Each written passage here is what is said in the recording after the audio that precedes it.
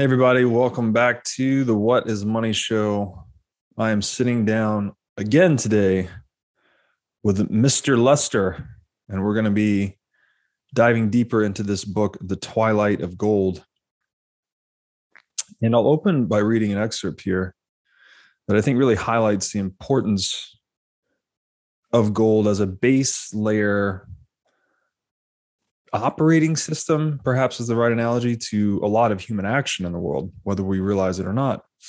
The author writes, quote, "The gold standard in the classical sense was part and parcel of an economic order.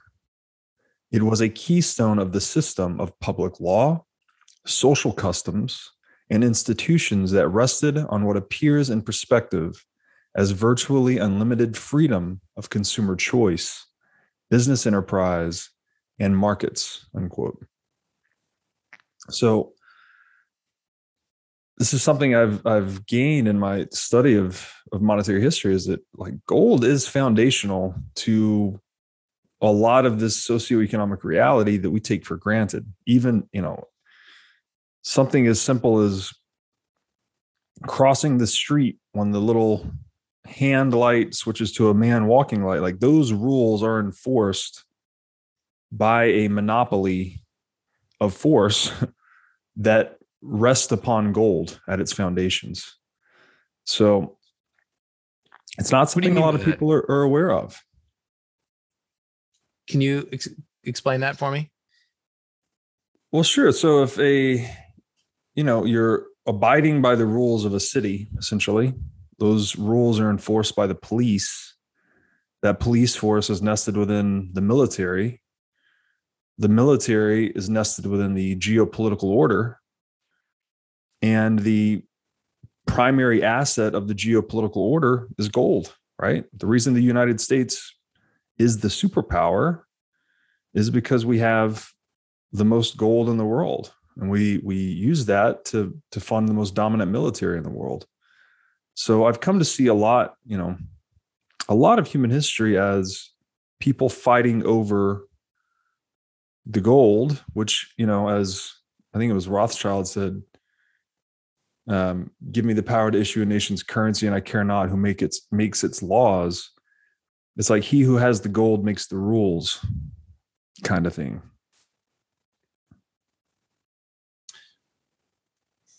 Do you feel like gold still has that power? Well, China is today both the biggest net buyer and producer of gold. And we see central banks worldwide increasing their gold position at the same time they debase their currencies. And so far as I can tell, if war were to break out and one country conquered another, tribute would be demanded in gold, or their central bank would be raided, as Nazi Germany did to countries that it conquered in the 20th century. So yeah, I think gold is still the premier asset in the world, and it's foundational to much of the law and order that we take for granted, even though we may not understand the connections. I think gold is the premier asset, but I do view Bitcoin as something disruptive to gold. It's just unclear to me how that disruption plays out necessarily. Through Bitcoin, this is ironic, but through Bitcoin, I came to love gold. It was like when I started my education, I didn't know anything about gold, didn't care about it. I'd say a year or two into my education, I started buying gold really aggressively. And a lot of it was like listening to Luke Gromen and some of the people talk about some of the political outcomes for gold. And then some of the old writers, they just write in terms of when I used to read Hardy Boys mysteries, every time they would describe what Chet brought on a picnic for lunch, I would want to eat like if Chet would always have like a ham sandwich and apple pie, I got to go eat ham sandwich and apple pie. So now I'm reading Rothbard about Jones being paid in an ounce of gold. And I'm like, I just want it. I want it. So I started buying it, and I loved owning it. And I remember Trace Mayer talking about holding your gold and how therapeutic and how you feel the power of it. And I thought that is so weird. But then I would do it. I bought gloves to hold it with. I mean, I fetishized. It was fantastic. And then I listened to Saylor's, I think it was his Preston, one of his first, he did like 4 interviews right away. He did one with Anthony Pompliano. I think he did one with Preston, and maybe one other, like his first round after he started buying Bitcoin. And there's one of them, I think it might have been the Pompliano interview. I was a half hour into that interview and I had sold almost all my gold within a half hour. It just turned me around completely. And I just thought, and I, to this day, I would love to be able to buy it again because I love owning it and I see its value, but I don't think I can afford it because I think Bitcoin, you'll eventually be able to get like 200-300 ounces of gold for a Bitcoin, or vice versa. So I just thought, I just can't afford it in Bitcoin terms right now. I'm not, but I would like to own it again. I recall, I think when we first connected at the dinner in Los Angeles, you were probably in that phase of fetishizing gold. Yeah. And there is something very powerful about holding physical gold. And a lot of gold bugs will tell you this. It's almost indescribable. But I too own very little physical gold. I just think that, yeah, Bitcoin is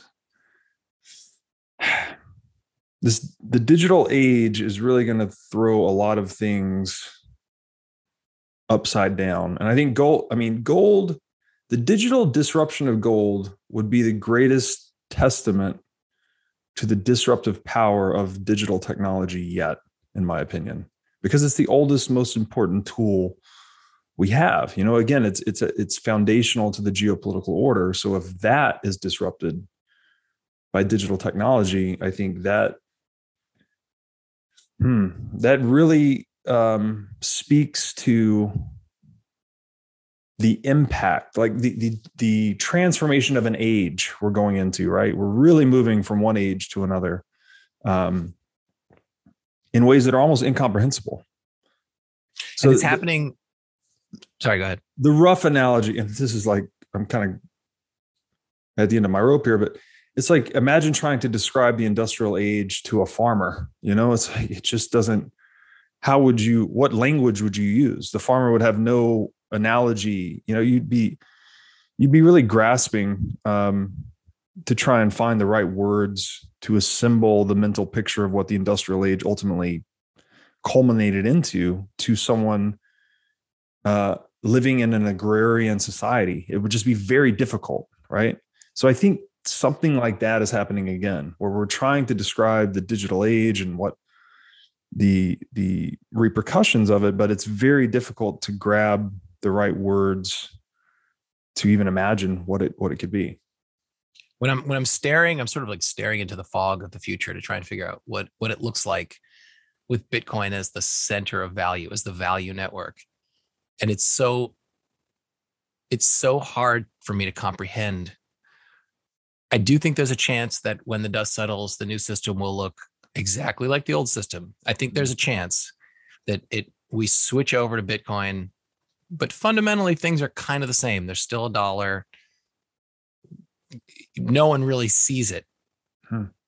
But I also feel like I also have a stronger sense that it will be it'll be so unrecognizable that my inability to comprehend it now and to create a mental picture of it in my mind is because it's going to be so different that it's just the kind of thing that's incapable of the imagination of a single person.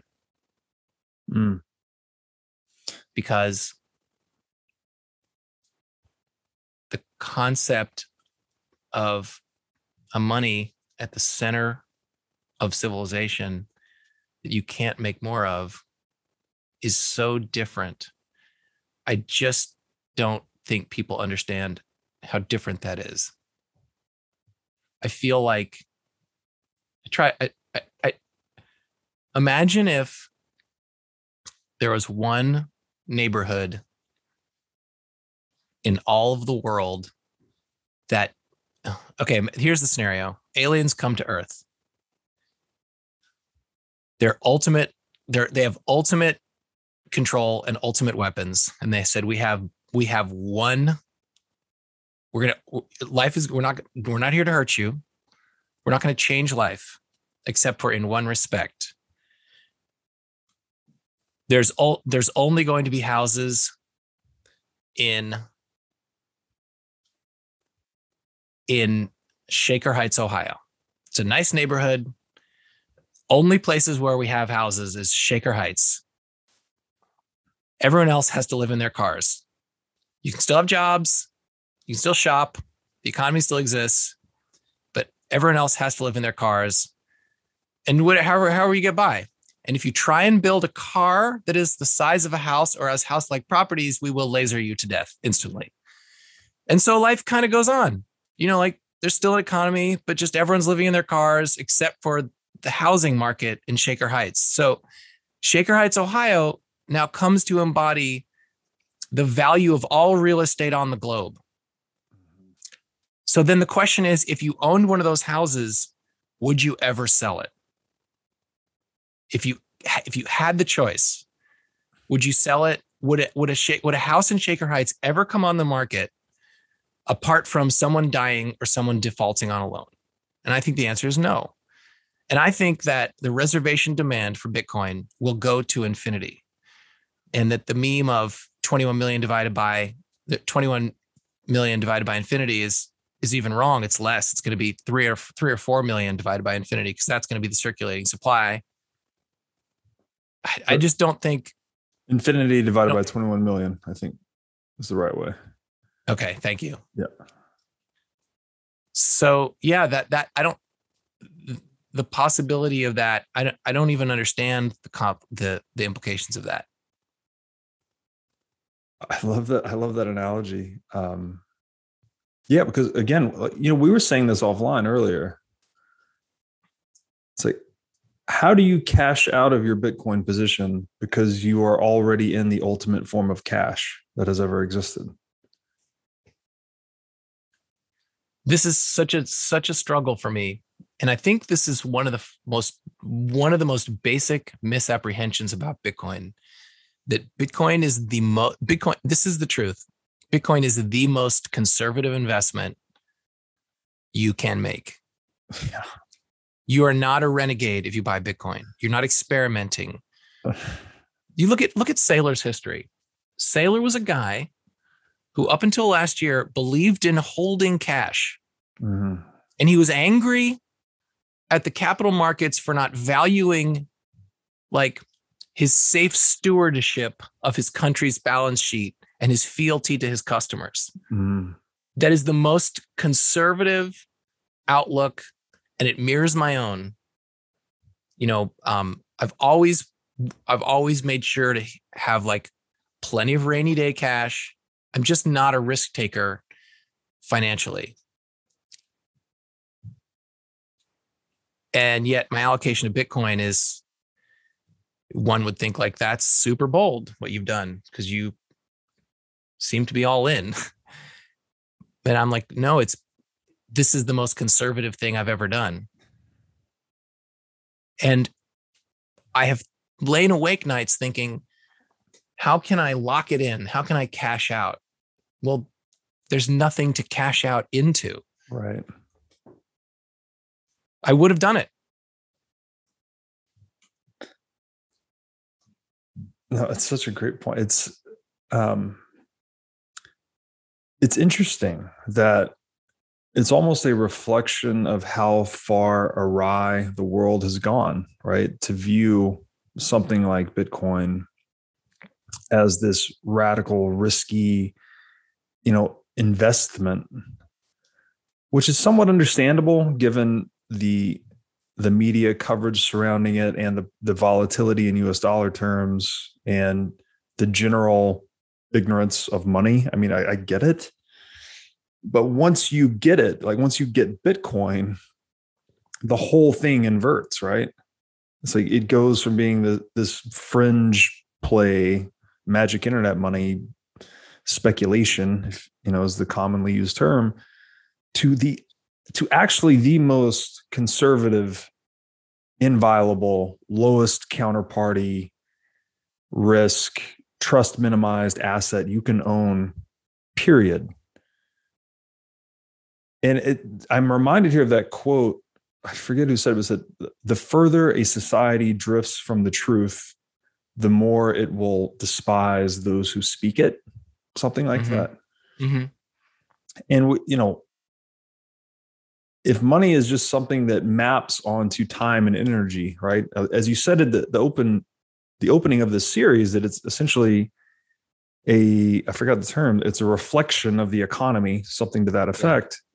So like an anti-value. Like an anti-value, right? It maps onto the time and energy we use to produce value. Then it seems pretty apparent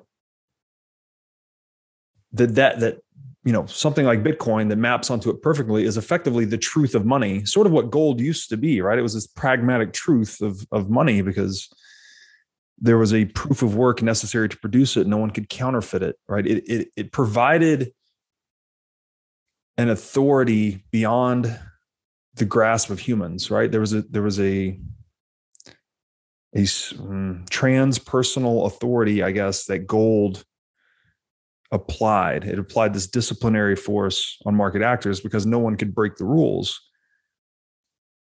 And that's effectively what we get with Bitcoin, right? It's just a new form of digital money that no one can break or twist the rules.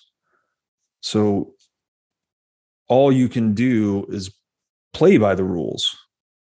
And the rules of Bitcoin are, you know, really do not steal, right? Work to produce value.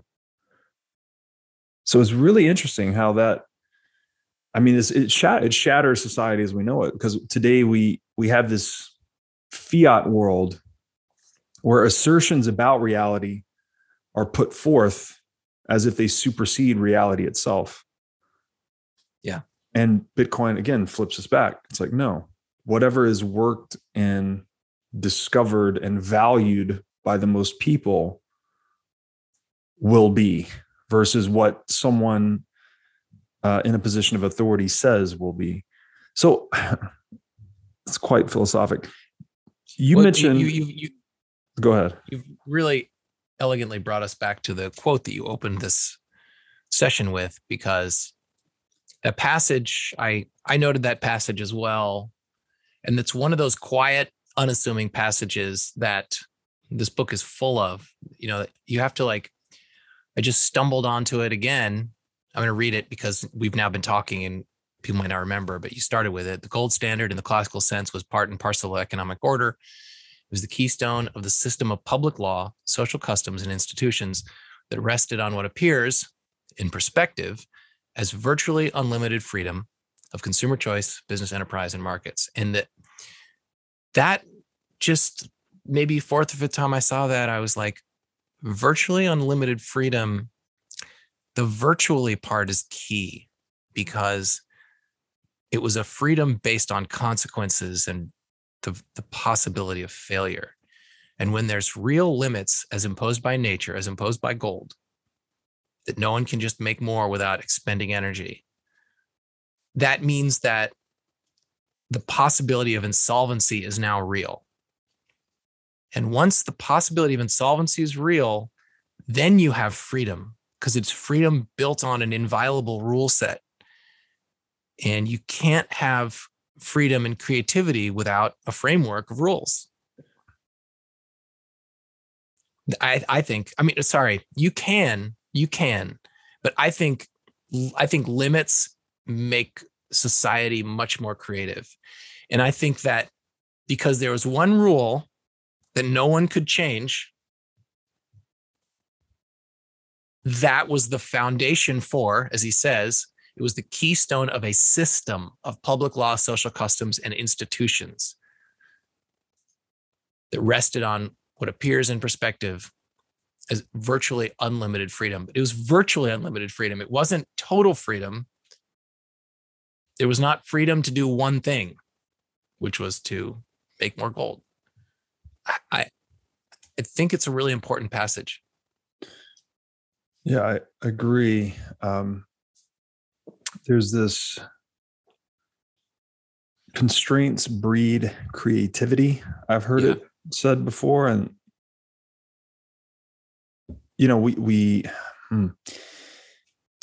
man, it goes deep, because there's this Petersonian thing too, where he talks about, it's from the old Jewish Kabbalah, and it says,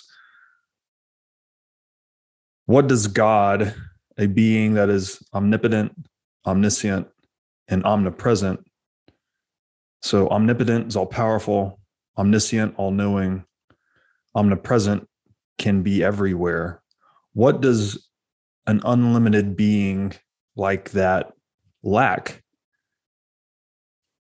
And the answer is limitation, right? So it's limitation, or we could maybe say scarcity in the sense of economics, that gives life its meaning in a lot of ways. So,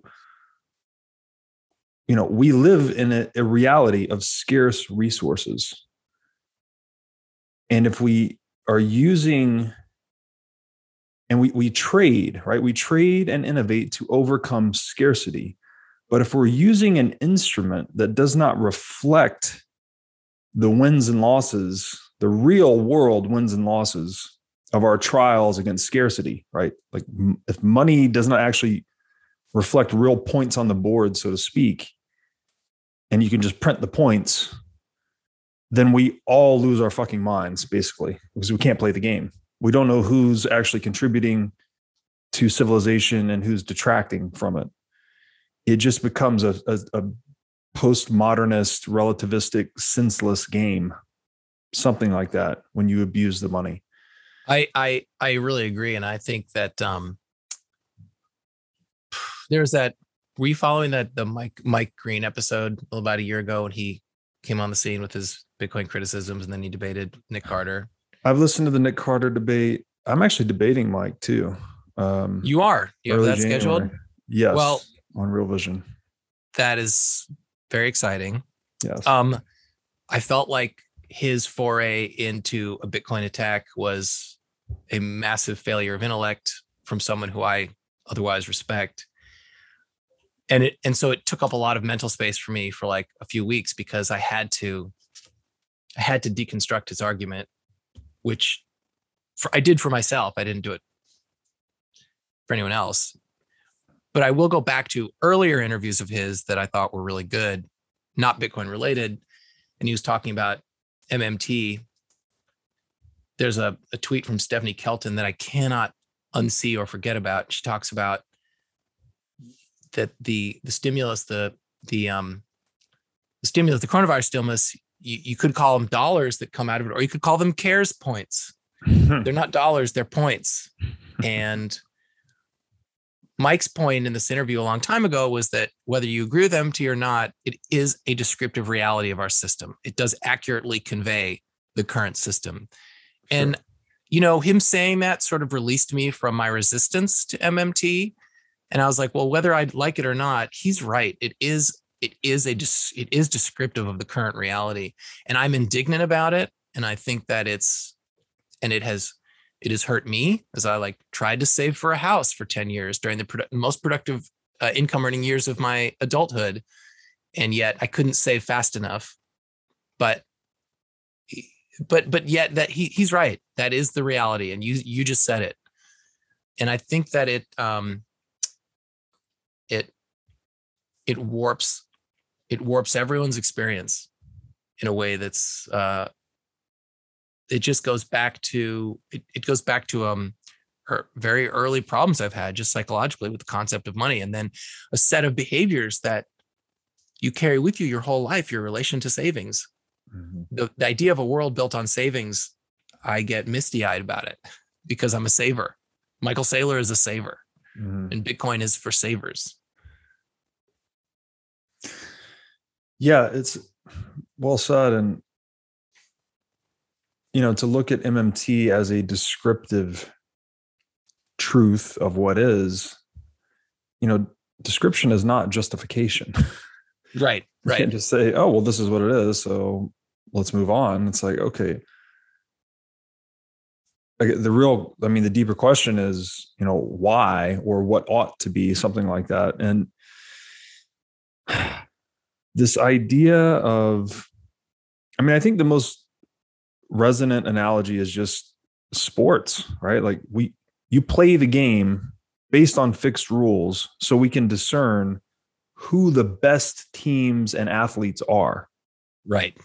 If you somehow gave one team or one franchise or one athlete the ability to twist the rules at, any margin you want, right? 1% rule twisting up to 100%, that would fuck up the whole game. It would ruin the whole sport. And that's what we have. And that's exactly what we have. Yeah. Yeah. And the idea, man, people, the degree to which people in my life don't understand this, when you say to someone, I was at a parents, for my kid's school, happened to get on the subject of home values because that's what everyone talks about. And I was like, well, you understand that, of course, that homes are not becoming more valuable, but the dollars that the portion of your dollar that buys the home is becoming less valuable. That's your dollar is split into quadrants or sections. The part of your dollar that buys streaming and unhealthy food is gaining or staying still in purchasing power, but the part of your dollar that buys assets or homes is actually being cut in half every couple of years, like in half every few years. And that explains the quote unquote rise of home values. And like to see someone, this is a person who's this person was a super, super intelligent public defender, person working at the height of their intellect. And it just had never occurred to them to think of it that way. Just, homeowner, dude in his 50s, just had never thought of it. How many people just don't think of it that way? Most, 90%. And then what happens, like I think, well, God, at first I think, God, no one's thinking of it that way. And then I think, no. A lot of people are thinking about it this way. I talk to them on Twitter every day. Well, how many doublings are we until half of the income earning people in this country think that? I think very few. And back to what you're saying earlier about gold being disrupted by Bitcoin. The reason why I sold all my gold in a half hour was it actually took me longer. I made the deal to sell it in a half hour. Then I had to ship it, put it in the mail. But the reason why I did that was because all of this shit is happening so much faster than I thought it would happen. And when I was buying gold, because I love gold and because I thought, well, look, it's not as good as Bitcoin. But I think, the world realizing that is at least 5 years away. This is in 2019, 2020. 5, 6, maybe 10 years away. So for the next 5 to 10 years, I still think gold I think that it's happening now. Like now. It's just happening faster than I thought it would happen. Yeah, I had to find this quote, but it also really stands out to me about the importance of immutable, unchangeable rules, right? Some people don't like it when we describe game theory or like markets as games. They're like, it's not a game, it's real life. But that's not the point. The point is there are competitive and cooperative dimensions to human existence that are reflected in games, right? So they share the same properties in many ways. So when we describe like the fixity of rules being important in a game, like everyone gets that. It's like, okay, that same concept applies to reality, right? This real game we call, the global economy. And Franz Kafka has this amazing quote. Justice must stand quite still, or else the scales will waver and a just verdict will become impossible. So it's like we need this immovable, axiomatic money or measure to discern all of these movements and activities against, right? To measure the points in, something like that. Like it has to be anchored in something. And gold was the anchor. And now Bitcoin, I think, is just an even, you have greater assurances of constancy or invariability in Bitcoin than you do even gold, which is a mind-blowing, I think when you really see it, it just shatters your worldview from top to bottom. It's like, again, back to the guy crossing the street. It's like, would the guy be crossing the street if gold had never been the centerpiece to the world? I don't know. I don't know what we would be doing. So what happens when that rule set's disrupted? It just percolates through the whole stack. I want to, you said something earlier I wanted to drill into a bit. You think Bitcoin will succeed and then dollars will go on existing. How does that world look to you? Because if Bitcoin's disruptive to gold, what then upholds the value of a dollar? I think that will happen. I'm going to say something that I thought. I wrote this down and then I deleted it because I thought it's too scary a thing to say. But I think that for all Bitcoin's benefits, I'm also afraid of Bitcoin. You need to respect it. And I think that Bitcoin has the potential to also usher in the most crushing poverty the world has ever seen. Mm. And that is because you cannot make more when you need to. And so if you have a local government that is not prepared, and they don't have any savings and they don't have any credit, there will be no financial power to help them. And the people there will suffer.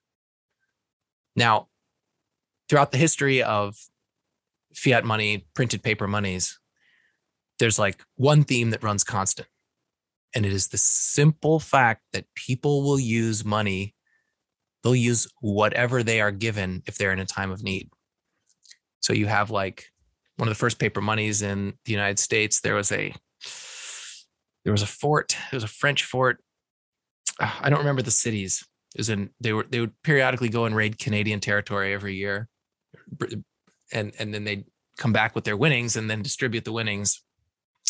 Every spring they'd go raid the French territories, and then one year they failed. The raid failed, and they had no money. And the local government was like, "Well, we're going to print some." And because the local populace had nothing, they accepted it. And I think that the first round of printing was, and we're going to print 40,000, and that's it. It's in the book, Fiat Paper Money. That's it. We're just going to do it one time. And everyone used it because there was nothing else. And then, of course, they went on to print like $1 million more. But it illustrates the fact that when you have a society in crisis and impoverished, they will use what they are given. And when there's nothing else, a local government will just make something and say, here, use this. And I think that because there's no safety valve in terms of a way to get more Bitcoin, people are just going to have to create something. And that's like that's my first answer to why fiat will have to coexist with Bitcoin. Mm. My second answer is more complicated. Let's just go with the first one for now. Fair enough. Hey, everybody. As you've no doubt learned by watching this show, Bitcoin is the single most important asset you can own in the 21st century. And one of the most important companies in Bitcoin today is NYDIG. NYDIG's mission is to get Bitcoin into the hands of as many people as possible. One of the ways they are accomplishing this mission is by empowering banks and financial technology companies to offer their own Bitcoin products and services. As a true game changer in the industry, NYDIG is safely unlocking the power of Bitcoin for forward-thinking individuals and institutions alike. Led by Robbie Gutman, Yin Zhao, and Ross Stevens, NYDIG has absolutely exploded onto the Bitcoin scene recently and has quickly become a leader in this space. So, whether you are a professional investor looking for asset management services or a company looking to white label your own Bitcoin product or service, consider NYDIG your single source solution for everything Bitcoin. Maybe to round out our prior discussion or prior volley there on kind of a philosophic point is that submission to truth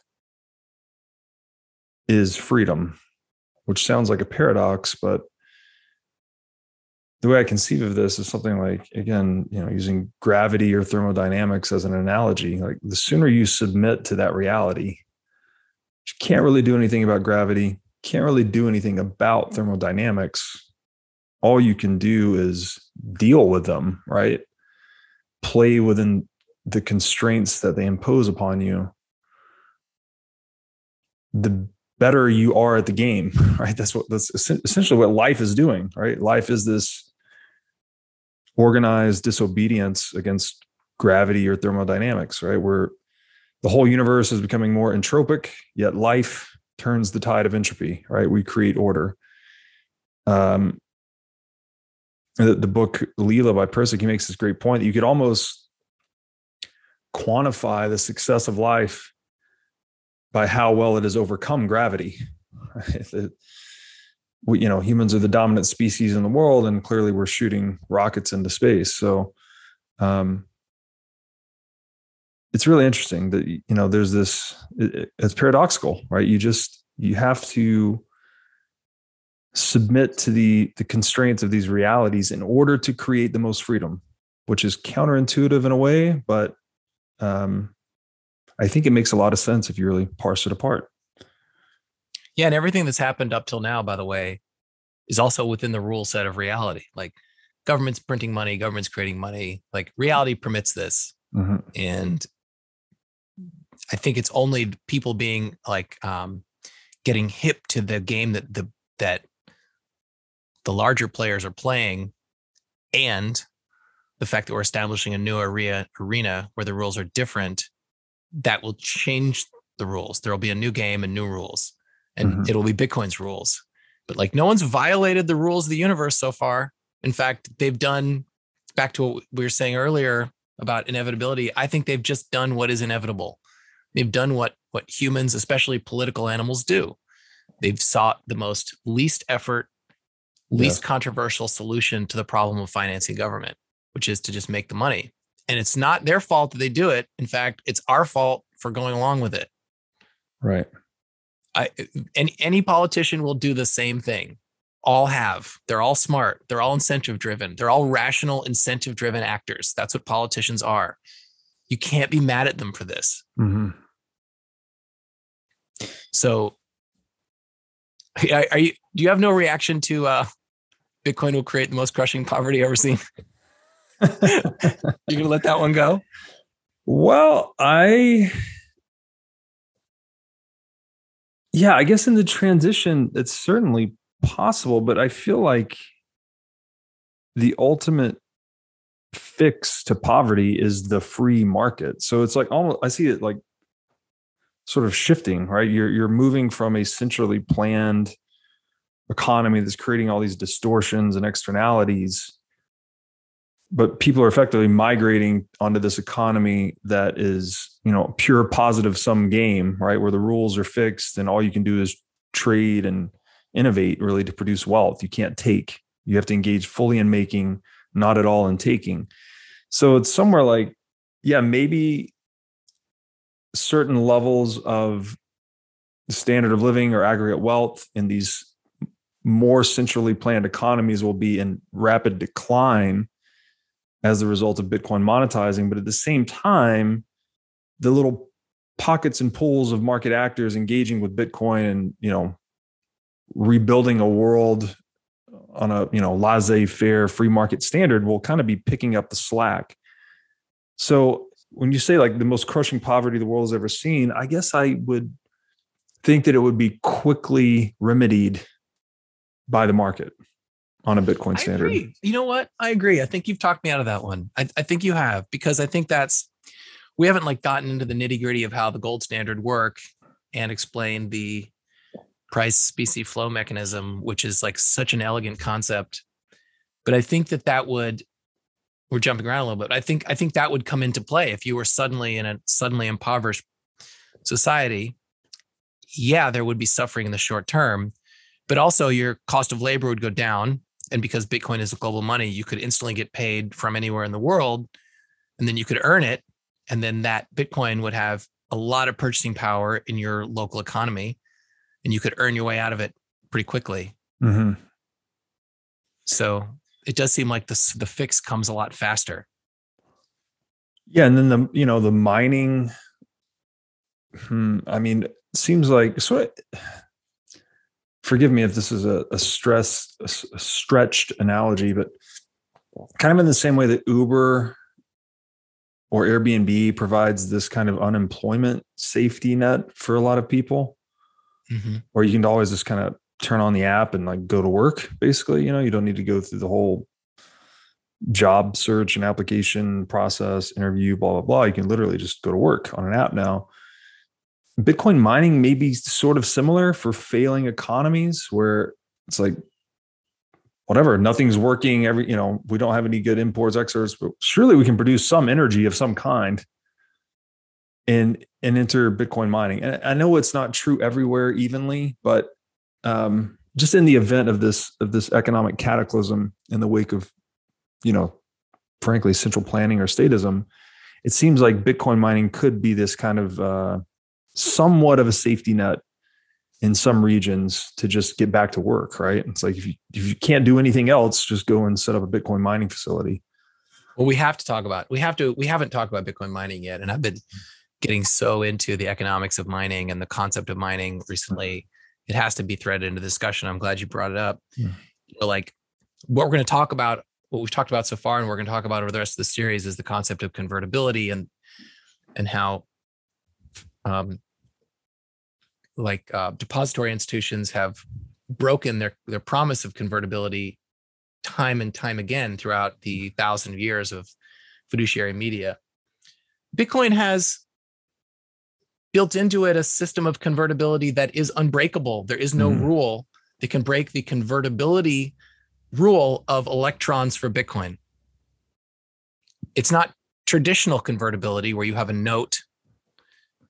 And of course, gold has the same convertibility too. If you can exercise energy, if you can go and like take a walk in the desert, you can get gold. No one thinks about it, but it is true. You have the same mechanism for gold.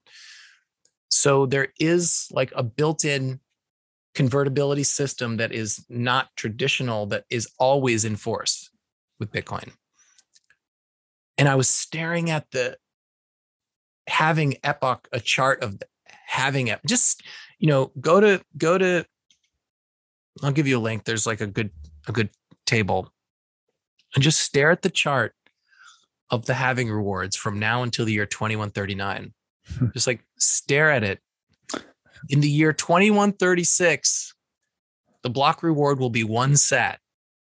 And in that halving epoch, which is 210,000 blocks, the halving reward will be 210,000 sats for all the whole 4 years, plus transaction fees.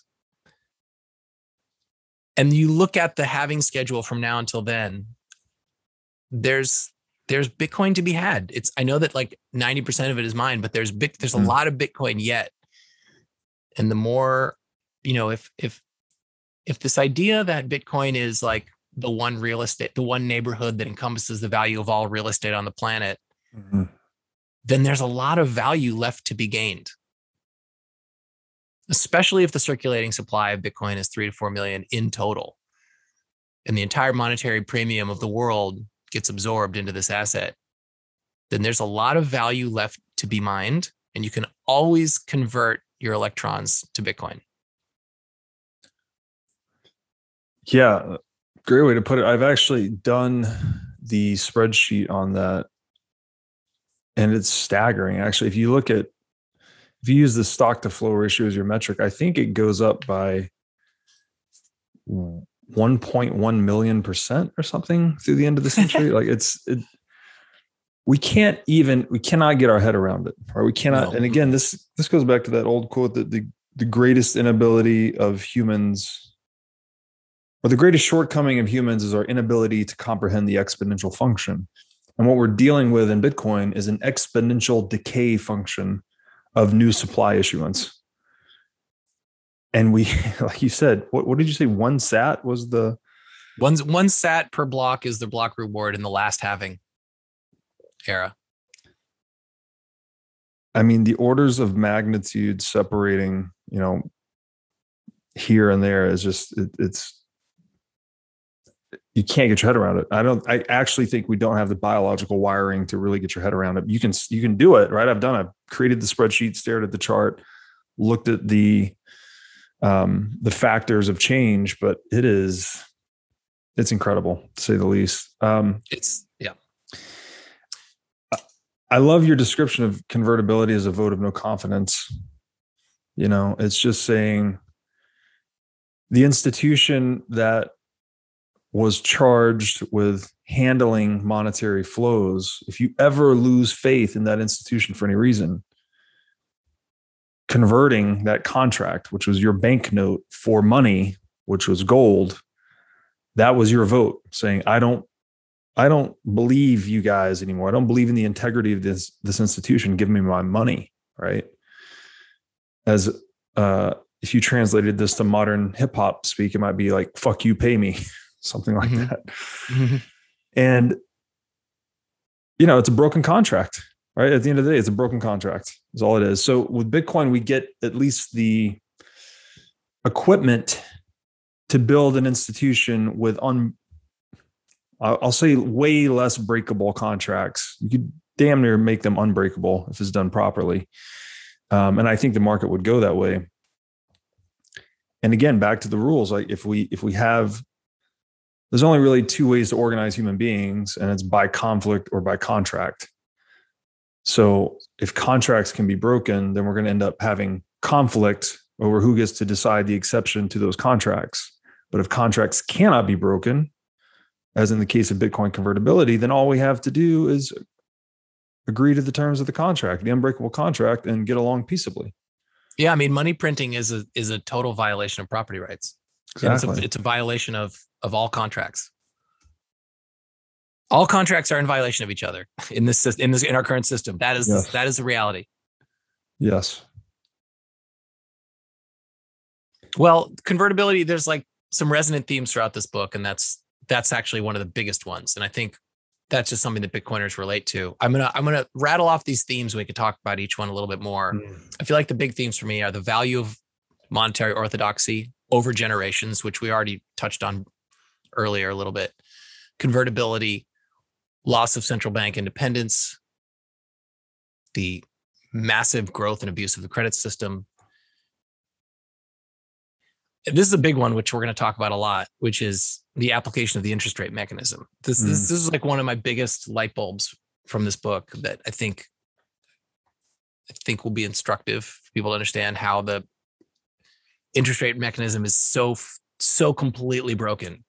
It's like someone created a bow and arrow, and then someone else came along and said, let's use it to jam a door open. No, it was created to be bow and arrow. Well, no, that's a terrible analogy. It's just a tool it's not being used for what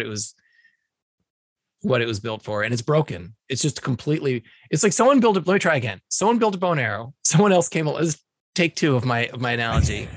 Someone built a bow and arrow. It's perfect for hunting. And someone else broke the arrow in half and said, I will use it for chopsticks.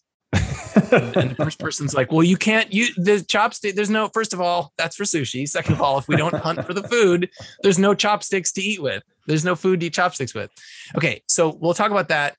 And then this is a broader theme of human discretion versus automaticity.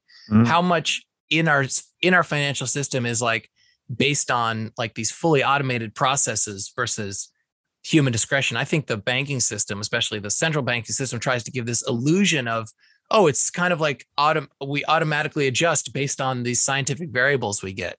But really, it's just like it's just human discretion, and it's just a couple people using their discretion. And that is, Bitcoin has brought about the end of discretion. And that is a huge responsibility, but that's where the value comes from.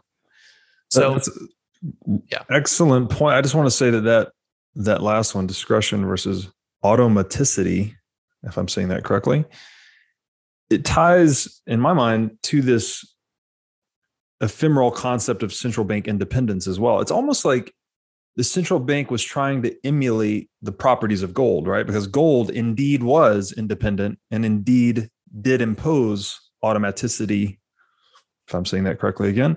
I think you are.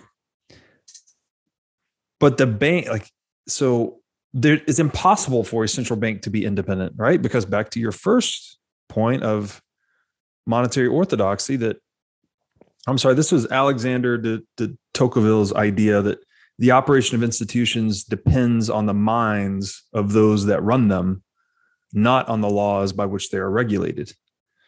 Right. So once you introduce this very concept of a central bank, it's run by human beings. They're going to operate in service to their own individual self-interest.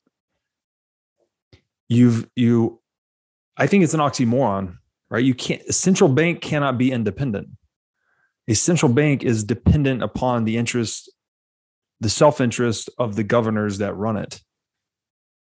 Whereas something like gold is it's dependent on the self-interest of the entire market, right? That's why it became money. Yeah. There's a good passage on this idea, but he talks about there was a time when I think central banks left to their own devices. I think that historically, not now, but historically, central bankers did not want to be under the thumb of a government. And left to their own devices, I think they identified their own personal self-best interest with the sanctity of the currency.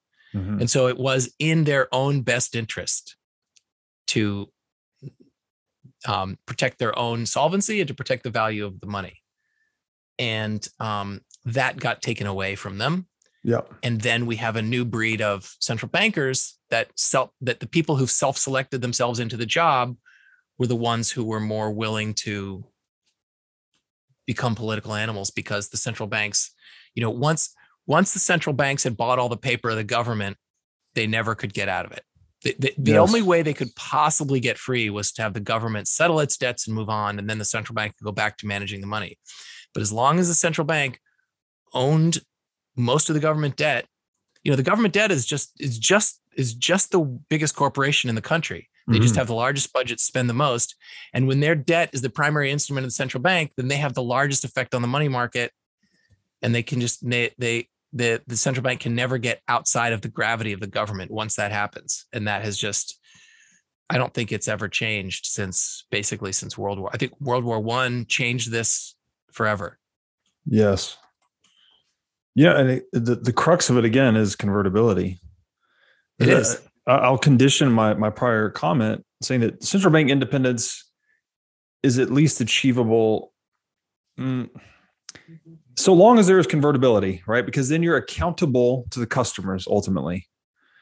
And again, this is the free market dynamic. So long as you have accountability to the end consumer, that is the most independence you can possibly have.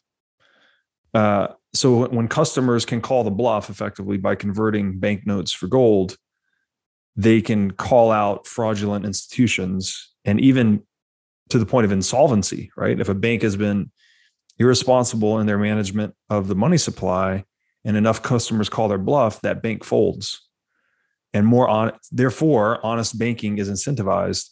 So I'm reminded here of that quote that, liberty means, if nothing else, telling others what they don't want to hear. Or we could apply this to the market and say proving others wrong in the marketplace. Like, so long as convertibility remained an option, the consumers were sovereign. But once you suspend convertibility, that sovereignty is restricted, right, to the governors of the government or the governors of the central bank in the modern age. Yeah, there's a period where the Bank of England was like they suspended convertibility during the Napoleonic War, and it was called the era of restriction. But it wasn't. They weren't restricting the bank at all. They're actually freeing them to do what they wanted. It's such a misnomer. The concept of convertibility, if the literature is right, I wasn't alive then, but if literature is right, the concept of convertibility was sacrosanct to the man on the street. And central banks were powerless to change that because there would be revolt, and they would revolt. If they fucked with the money, the revolt would come in the form of people demanding redemption. Right. And that was the ultimate power that everyone had. And World War I seems to have broken that. It was a psychological shift, and everyone let go. There was like almost an overnight shift away from that being the most important thing. That World War I taught people that there were no limits anymore. Like, oh, we can pay for this war. Well, maybe we can pay for good. Maybe we can use this power for good. And maybe we didn't need that limit. And I think that people forgot their most important right, which is convertibility. And so that's what makes me think that how do we teach our children and our children's children, not your keys, not your coins? Like what institution can we set up? Or are they just destined to forget it and go through this whole cycle all over again? Yeah, I was left with haunted even by that thought after our last conversation. Like what can we do to prevent this every 3 generation regression that we've seen across history? And someone pointed out to me that you have to make it a religion ultimately. Like you really have to ritualize it in a very deep way. And I don't know exactly what that looks like, but my instinct tells me we have to tie it to some of our existing wisdom traditions or perhaps religions. I don't know exactly what it looks like, but just in the Bible, we talk about honest weights and measures. That seems to be timeless wisdom, right? Don't fuck with the weights and measures. Just let everyone have clear understanding of the language we're using to interoperate. I'm not sure how we wrap that in something to protect it against generational drift, but clearly it's important. There's another possibility, which is that Bitcoin might appreciate so far so fast. I think that most people will make one phase transition. They'll go from thinking Bitcoin is dumb, why would I buy it? And the next time they think about it, it will be under the rubric of, well, that's not something anyone can afford. Owning a Bitcoin is like owning a skyscraper or an army. People just don't own Bitcoins. They won't go through that middle period of, should I buy one? Should I not buy one? And then, and the people who make that transition from it's dumb to it's not something people own, they may just continue using dollars the way that, no one deliberates like, should I buy a skyscraper or an army today? They just live in a house. And so they'll just continue using this normal system. And then people who want to use Bitcoin will, maybe it'll just be this thing that, as Saifedean has said, it'll be this vigilante force that will always operate in parallel as a check on the traditional system. That is one of the possible futures for Bitcoin. Interesting. Yeah, that's very interesting. So maybe we can get into this, then the ineffective application of the interest rate mechanism. Yeah.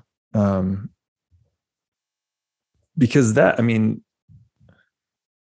it's effectively price controls, right? In its simplest terms, a nation's on a gold standard when gold is used as the ultimate numeraire of its monetary system. So you can use other payment systems. You can use dollars, you can use credits, government IOUs, banknotes, whatever, but they're all redeemable at a guaranteed ratio of gold per monetary unit at the bearer's request.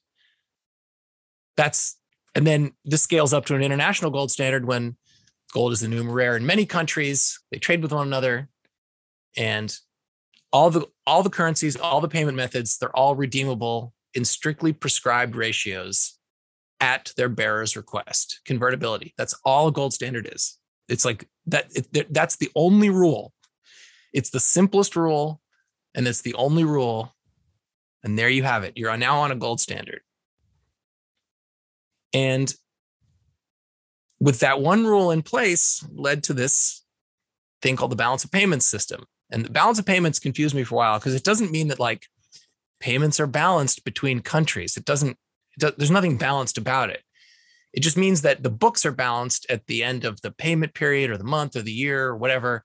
So if you bought more from me than I bought from you, and we're like exchanging credits for a week or exchanging credits back and forth, eventually I'm going to be like, hey, you bought more from me than I bought from you. So you got to pay me gold and settle it.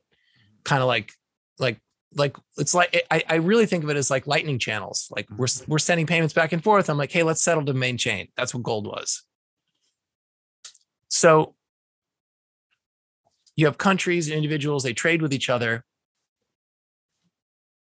And if one country imports more than they export, then in other words, they bought more than they sold, they would end up being a net exporter of gold and a net importer of goods and services. And so it means that gold would be leaving the economy. And locally, when money leaves your economy, prices go down. It has a deflationary effect locally. This is basically a rough outline of David Hume's price specie flow mechanism. Mm-hmm. And it's the way that prices self-adjust between countries. So if money's leaving a country and there's less of it, then overall the idea is that prices fall. And so it means that the saleable values in that country, they're still just as valuable, but they cost less in gold terms. Mm-hmm. And so that makes that country's goods cheaper to import by other countries. And so it brings their sales up, and it has a tendency to automatically correct the trade imbalance. Similarly, if you end up exporting more than you import, then you're going to attract money. Mm-hmm. And if global goods are priced in that money, and then goods become more expensive because you're attracting gold, because the volume of money has increased in your country, then your exports will suffer because you've brought more gold in. And so locally, the people, they're not wealthier in real terms, they're wealthier in money terms. And so in that way, the gold standard has this self-balancing mechanism built into it, where a net exporter gets richer, but their stuff gets more expensive, which creates an opportunity for the poorer countries. And then they have the opportunity to then, if they want gold, they can just send you stuff for it, and it can be cheaper stuff. And then they get gold back because it's cheaper. And that's kind of like, when I kind of wrap my mind around that system, I just thought, oh, that's so beautiful. That's just so that makes sense. And then I think about Bitcoin in that context as well in the future. Yeah. So, it's fairly straightforward once you get your head around it. It's honest accounting, right? This is the reconciliation of economic flows effectively. So one thing that's interesting to me here, I think it maps very nicely back to just pure laissez-faire free markets, is that ultimately customer, or you could say citizen choice, is the basis of the gold standard, right? That's the bedrock of it. So long as the individual had the ability to go and redeem money from the bank at any time, that keeps the whole system honest. Like that one fundamental factor of choice. And then when you start looking at how that operates mechanically, it's the gold flows internationally actually map directly onto the economic energy flows, right? Such that if you are a net importer, right, you're buying more than you're selling, then your local money supply will be depleted, right? You'll have money flowing out of your country and prices will decline. And on the flip side, if you are a net exporter, right, you're selling more than you're buying, mm-hmm. then money is going to flow into your country and prices will go up. Mm-hmm. And so it's back to the word automaticity. Mm-hmm. That's what it is, right? It's just it's a free market, automated, self-regulating accounting mechanism for the world. And key to it is that for international trade to happen, you really do have to have a credit system, because it's just impossible for gold to go back and forth for every single transaction. If you have even one transaction where you don't exchange the gold, you now have a credit system. Right. And so you either have merchants and customers lending and borrowing from each other, or you have a middleman. You can see quickly how a credit system evolves. And once you have a credit system, then you kind of have bank money. And once you have bank money, you sort of have a local currency. So the key to this whole thing is that, like, because of gold's value is also its limitations. Its value is its physicalness. That's why it's awesome. It continues to exist. If the power shuts off, you still hold your gold. It's great, but that's also its limitation. Once you embrace gold, you also inevitably embrace substitute money, fiduciary media, other types of money. And once you have that, convertibility at a fixed ratio is the key to the system. And once convertibility and redemption is broken, convertibility at fixed ratio, the whole system breaks. Because it doesn't matter, if I'm Luxembourg and you're Spain, like, I don't want your money. Like, I can't use it. So I just want the gold, and you can't use my money. Ultimately, we have to go back into the common money. And if we don't maintain this fixed ratio, we can't trade with each other. And then we can't develop what Palyi calls the international division of labor. They're just some countries, by their geology, their weather, they're just better at certain things than other countries. And so you have the whole globe working together as one organism to create an economy. And it's possible if they're all on the same unit of value. But once you fuck that up and start, like, saying that, well, no, my money is now maybe worth this much, but maybe it's worth that much, then the whole mechanism we're talking about how things get priced and then markets get opened up in poor countries, that whole thing instantly breaks. And so Go ahead, please. So this is now where the interest rate mechanism comes into play. So now once you've accepted gold, you've accepted bank money or some type of fiduciary media. And then you do have a way in which you have another way in which you can potentially counteract short-term effects. If you're a central bank and you're issuing the money and you're like, oh crap, we're losing a lot of gold.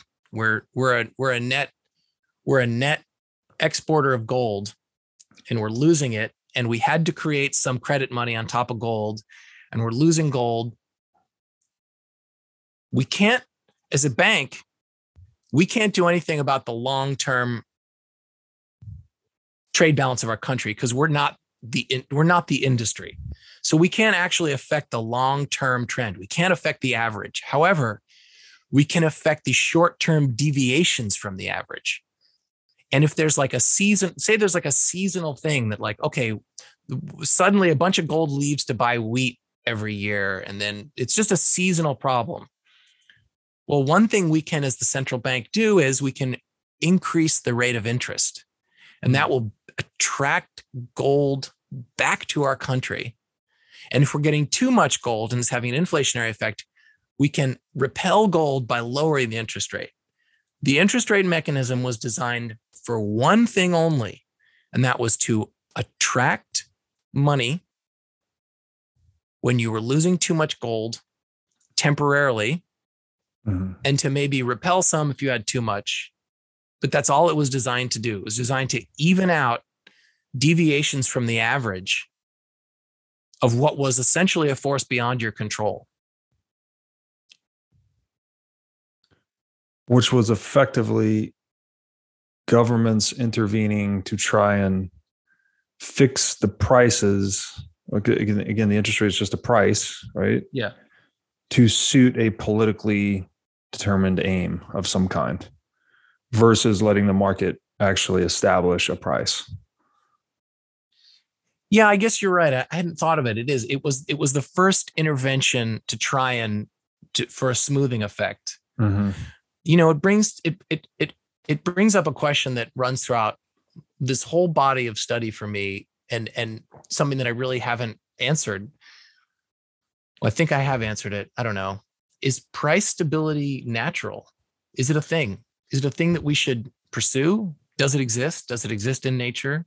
How do you price things? How do you price things in a stable way?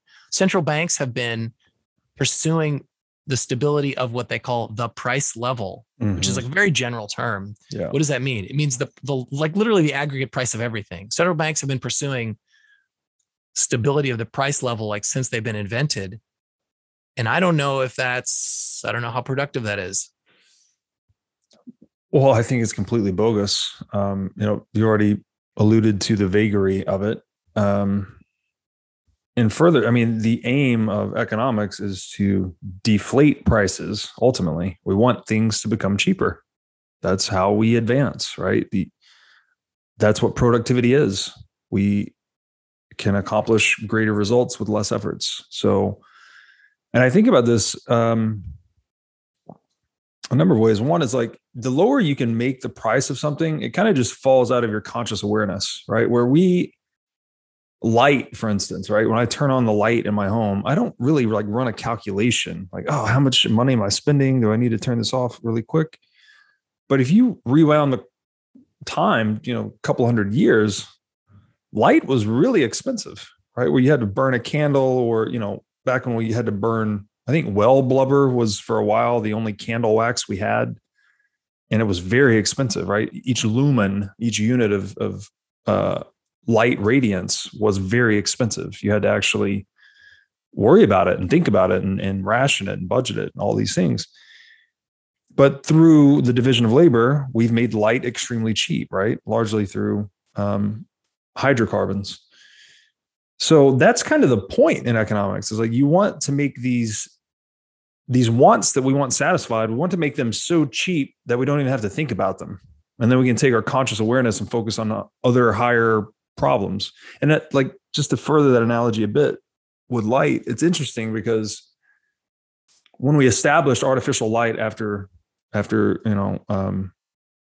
sunset, this also opened us up to like expand our time of learning into the night and what, we could read books, and it just increased the rate that we could accumulate knowledge across time. So it has this compounding effect too. As we make prices lower for certain critical inputs like light or energy, energy is the ultimate critical input. It reverberates forward in civilization. We get even wealthier, right? In like a compounding or exponential way. So yeah, a bit of a tangent there. No, I agree with you. I think that price stability is ultimately it's a mechanism designed to make sure that seniorage remains profitable. That's really all it is. Exactly. Because what price stability actually does is it cloaks the fact that things should be getting cheaper. And if things stay the same, then people in general have a sense that things are, oh, great, the price level staying the same. Well, it shouldn't be. It should be getting cheaper. That's right. So there's a margin between implied deflation and the lack of deflation. There's a little margin where the government can print the difference. If they smooth out something that should be getting 50 cents cheaper, but instead it stays at the price it's at, well, then that's 50 cents they can print that people don't feel. Yeah. So I think ultimately that's the role that price stability has served, is that like people can collect seniorage and no one will know it. It's and a if you go scam. too far. Sorry, what'd you say? It's a skim or a rake, as they call it in a casino, right? They're just taking a little off the top. And as long as the economy is doing its job and prices are deflating, they can take it off the top without you knowing at all, because you're none the wiser, right? It's like this price would have gone down in this alternate reality where we had hard money, but you could not ever know that unless you rationalize from, economic principles, as we're doing here. You just see prices flat, and that's, nothing to be upset about, I guess. But Right, you're being stolen from imperceptibly, I guess, is the punchline. Yeah, and you also as a it's very politically expedient because you can tell people I'm saving you from prices going up. Well, prices going up is natural too. I'm smoothing it. It seems like it's a real service to people, but it actually impedes economic calculation because economic calculation should bring about change of prices. Yeah, the other way to think about this is like anything in nature that grows, like growth is not a smooth process anywhere in nature. Show me where growth is smooth. Growth is it's inherently a volatile process. It involves change. That's what growth is, right? You're changing from one state to another. To try and induce smooth growth, it's just, you're trying to turn nature into a zoo kind of thing. And maybe it speaks to like a lot of what we were doing in the 20th century was really trying to control nature, right? Man was trying to be dominant of nature in some way, a lot of these analogies you talk about of, going to war or dominating this or damming the river, subduing nature versus the more healthy perspective, I think, which is to like try and live in harmony with nature. Yeah. So, I'm a pretty radical environmentalist. Like my views on environment are quite radical. I haven't been to a gas station in years. I consider myself on the fringe of like how I feel about like, sorry, it's really specific. I'm just like, I think CO2 emissions are a problem. That's actually the extent of it. However, there's a big but. When I was in college, I used to drive to Chicago almost every weekend because all my friends were older. They graduated early and they went to the big city in the Midwest, which is Chicago. And I'd drive through Gary and I'd see the Bethlehem Steels there. And if I were an industrialist in the 20th century and I built a plant that size and it was running and it was belching thick clouds of smoke into the air, do you know how proud I'd be? I would be like, I built that. I was in awe of the giganticness of the industrial power of like humanity. And I think it's something to be really proud of. I think like I say it because like there was a part of me, the sort of like knee-jerk lefty environmentalist, and the core of my being was like, gross, man, all that exhaust. But I tell you, I would feel a lot differently if I had built it. I'd be real proud of it. I would think it's awesome. And I think that's sort of the spirit that people were in at the first industrial revolution and the second industrial revolution. They're like, look what we can do. I mean, it would be really exciting to be part of that. Yeah. And to be completely fair, maybe we needed some of that spirit of dominating nature in a way to get out of our situation of depravity. Like we actually did need to, domesticate animals and create farmland. And there's a degree of discipline necessary to do all these things. But I guess like anything else, it can just be taken too far. Yeah. I mean, we have terraformed our planet. We've done something accidentally. We've actually proved that terraforming an atmosphere is possible. We did it accidentally, but we did it. We engineered our atmosphere mechanically. Let's go do it on another planet, and let's take control of the one we have now. We've already done it accidentally. Let's do it on purpose. It's awesome. Yeah, my views on this are, I don't know. I've been reading a lot of Rothbard lately, and I think he's influenced me a lot, but he makes the point that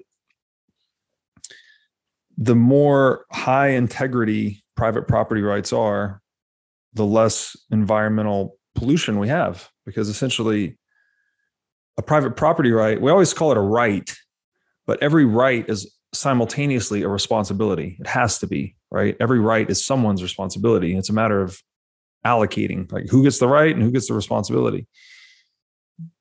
But with private property rights properly enforced, that the owner of the asset actually has an incentive, right, for stewardship and caretaking of that asset as well. So if someone owns a river or owns blocks of the ocean or anything else, and there's pollution or some other detritus or detriment being done to his asset, his or her asset, that they will seek recourse against whoever's doing that. So, I don't know. I hold out some hope that if we could just get this idea of public property, which is I also consider to be an oxymoron, off of our back through Bitcoin succeeding, that maybe we'd create a lot more aggregate wealth, which is really important, first of all. And then secondarily, we'd have a more properly aligned incentive structure through private property to protect the environment.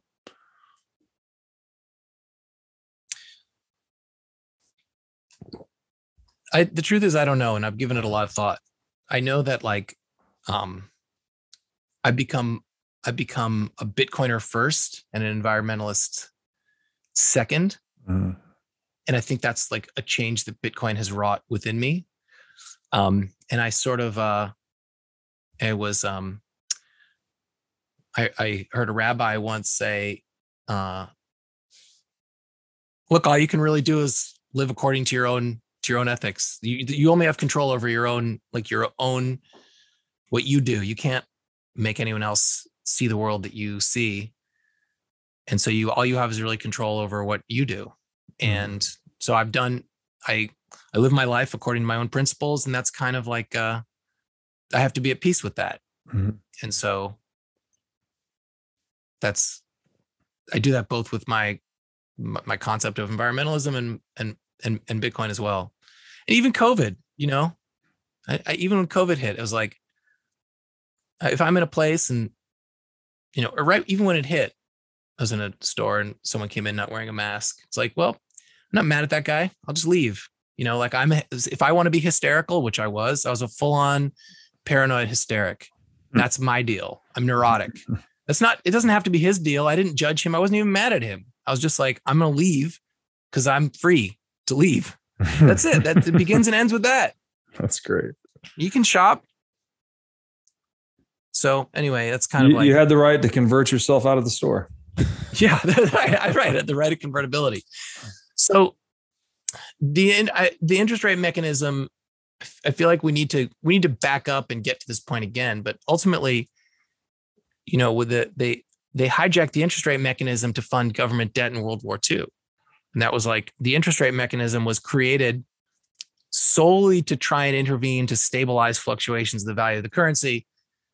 And it worked for a little while, but then the government's like, wait, why don't we do it to keep the price of borrowing government debt low? And once they did that, then the interest rate, it was broken forever, and it's still broken. It's a thing that was created for something small, and it got turned into a world-wrecking device. Yes. When it became a source of government revenue, basically. Yeah. And the perversion of the interest rate is, to this day, I mean, I don't know, you've spent a lot of time talking to Snyder, and I know that Snyder feels like ultimately I've listened to hours and hours of Snyder. Hours. And I think my first light bulb listening to him, and this was maybe, I'd say I'd probably done more than 20 to 30 hours. My first light bulb was, he means the thing he says, which is we don't know how the Eurodollar system works. We don't know. That's his whole point. We don't know. And I think most recently I've clued into his second larger point, and I want you to tell me your interpretation, is that I think he feels like the central bank doesn't control interest rates, that the bond market does, and that's telling us something, and that it's a charade to think that they control it. And if he's totally right, by the way, then almost everything I've learned and thought is wrong. Yeah, the second point is still a bit unclear to me. The general takeaway I had was, maybe kind of like maybe I'm grasping for analogies here. It started out much more centralized than it is today. Like it's just gotten away from them, right? That when the Fed was established, it had a pretty tight grip on how much money was in circulation, what the interest rate would be, et cetera, et cetera. But then through these evolutions, or almost like the way I put it to him, and I think he agreed with this, was like the free market was working its way around the artifice erected by central banks. That's what the euro dollar is effectively. It's this derivative scheme that evolved, in the dark, so to speak, to get around the restrictions that the Fed had in place on the dollar, right, on international dollar flows and whatnot. So, the rough analogy I was thinking is like everything starts out, even Bitcoin was like just a centralized idea in Satoshi's mind, and then it became decentralized over time. And I'm not saying that I guess I am saying the dollar is more decentralized now than it was at the founding of the Federal Reserve. Mm-hmm. So the market's like free market forces are eroding this, attempted stability and institutional artifice that the Fed has erected. And they've tried to, every time one component of it breaks down, they're putting on some Band-Aids and duct tape, and it's just a mess now. And so if you actually look at these diagrams, the joke I make is that the central banking complex is as clear as mud and twice as dirty. You look at these diagrams of the institutional relationships, and it's just, it's crazy. It's just a total nonsensical, complex web of interrelations that you can't make heads or tails of. Yeah, it's like trying to read the roadmap for ETH 2. That's exactly what it reminds me of. Exactly. And it is proof of stake, right? Central banking's proof of stake. And that's what ETH 2 is, right? I'm a huge believer in overly broad, simple rules. Yes. That's what makes a game playable. Yes. Well, we know this. We know every time you increase the feature set, you're simultaneously increasing the attack surface, and typically in unintended ways, right? This is why we run software code through so many iterations of testing and bug bounties and all of these things, because every time they add something to the code, they're adding exploits that they themselves don't understand. Bitcoin is the entire crypto market is cleaved neatly in two between Bitcoin and everything else. The reason for that is that Bitcoin is designed to function as a black market money when the state ultimately withdraws consent for it to work. Mm-hmm.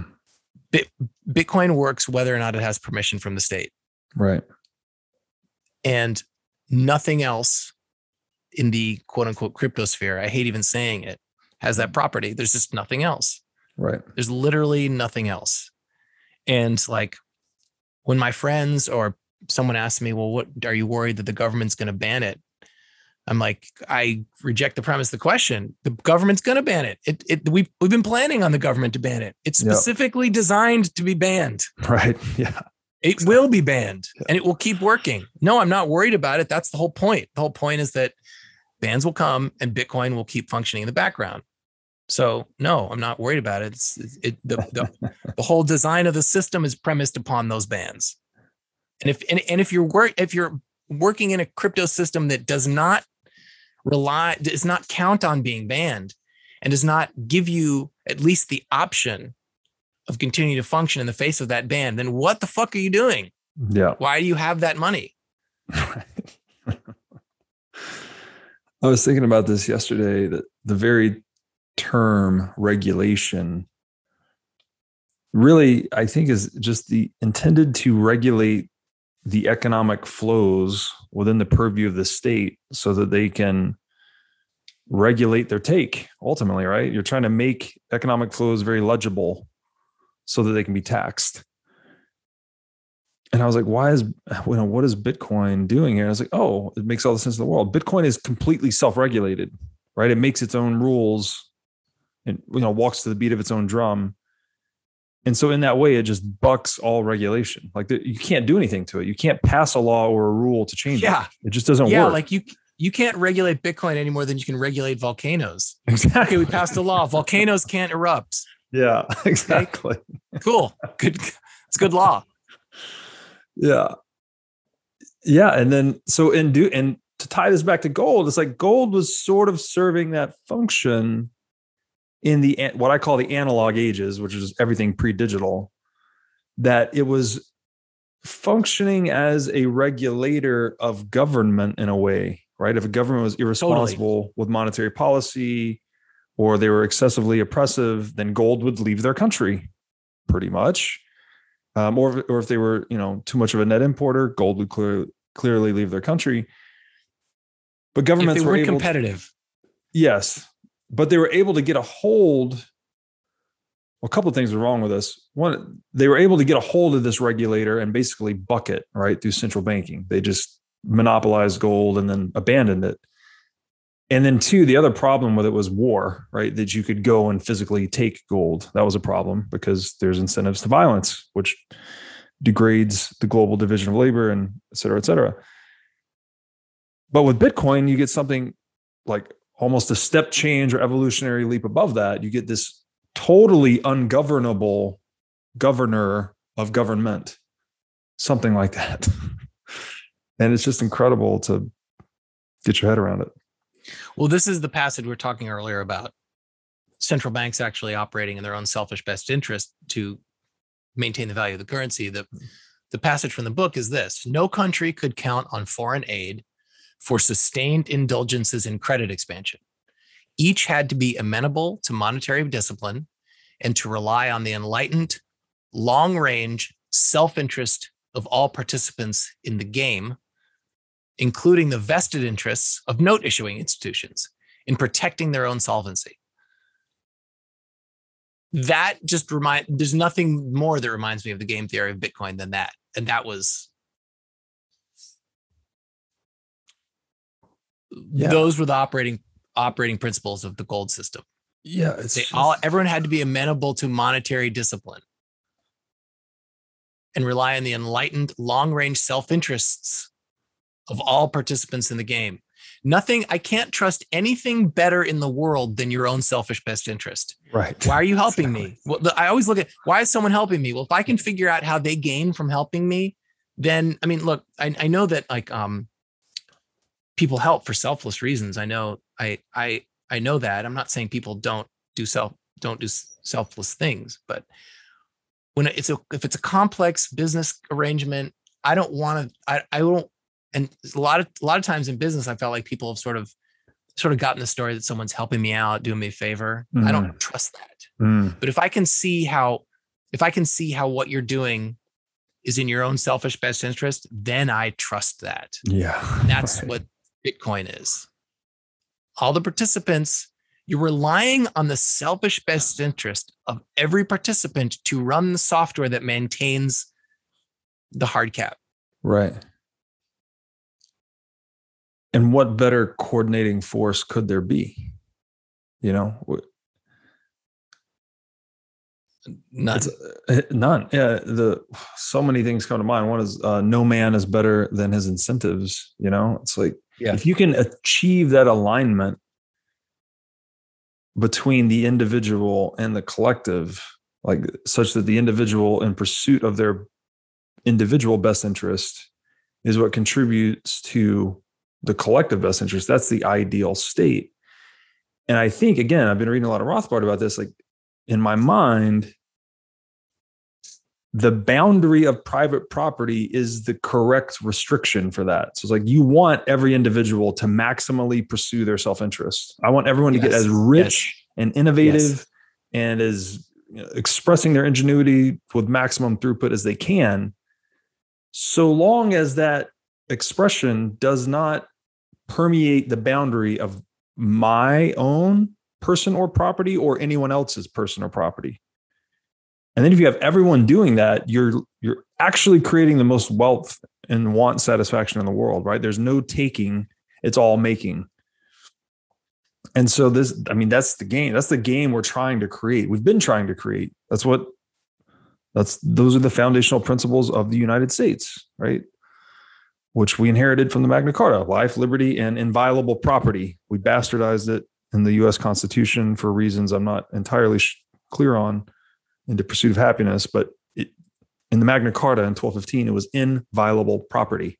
And that's what we have now. It's like Bitcoin is like, we actually have, it's amazing. I may have said this to you before, so excuse me if I'm repeating myself, but it's amazing to me that we dreamed up this concept or ideal 800 plus years ago. And now we've like created a working implementation 13 years ago. Max Hildebrand calls like his articulation of the ownership of Bitcoin is like, it's so unforgettable to me that, it's like it's the most ownership you can have of anything. Mm-hmm. And that by comparison, he makes the point that that the real world is full only of simulated ownership. But title to my house, title to my car, recourse to the legal system is actually the legal system is everyone is collaborating in a fiction whereby I own this house. And they're simulating my ownership through this chain of title to my house. But Bitcoin, you can pass a law or you can put me in jail. You can even torture me. But ultimately, if I give it to you, I have to voluntarily give it to you. It just can't be confiscated. And it's the greatest property right we have. And then if you want to get abstract about it, the thing that I actually own is my knowledge of a private key, which is just a number, and I don't own that number. And I don't even own the Bitcoin because it might be on someone else's server. So do you own that? I like thinking about it. It's a little too abstract. I actually think that, if you go to the deepest level, it's the deepest kind of ownership you'll ever have. And then if you go one level deeper, you don't even own that. Yeah, it's a secret ultimately, which is like, I don't know, self-knowledge or something that you're guarding from others. But it's shrouded in the near infinitude of like, the universe level mathematics of encryption, something like that. Like the single atom in a universe kind of thing, the ultimate needle in a haystack. But you're right. It's like, it's not technically even ownership, right? If it's just information, you're just keeping a secret through mathematics. You have a large number. There's a large number. Your private key is literally a number, an integer. It's a non-integer. What's a number with decimal points? A real number? I'm not sure. Okay. Well, it's a number. It's definitely a number. And you don't own that number. You just have knowledge of what the number is. It's so large that no one could ever guess it. And that's the fact that you have it like stored somewhere, your secret, that defines your ownership. I don't know, man. Like, that you can, so like I have a wallet that has nothing in it, but I just have the seed phrase memorized. So it's like, if I ever needed to put money in that, I just know that I've got at least one seed phrase memorized. And I have a fable. The seed phrase is in a fable. And I'm like, am I living in The Hobbit? That like, I know if I have a fable that I could teach my kids. And if they remember the fable, they can get the treasure. It's magic, right? This is like, if there was like an emergency and I was lucky, like the military pulled up and they said, get into a C-130 with only your t-shirt. You have nothing else. And I'm go to some war-torn refugee camp and I live there for 5 years and I don't die and I keep my brain cells intact. And if I remember the fable, all my wealth materializes before me.